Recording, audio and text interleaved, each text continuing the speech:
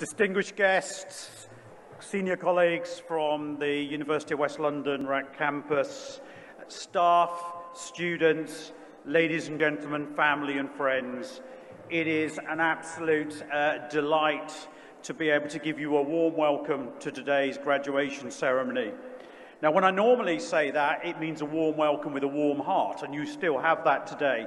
But the advantage of doing a graduation in the UAE means it is also warm in terms of climate, which after a UK winter is very, very welcome. But above all, it is absolutely great to be able to join you in person.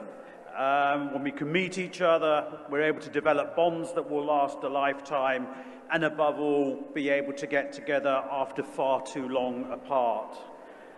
For me, these events are absolutely spending time with family.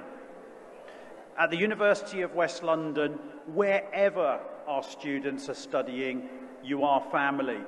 But this today is even more special. The University of West London only has one formal branch campus. That is the campus here in RAC. And therefore, you are absolutely at the heart of the family.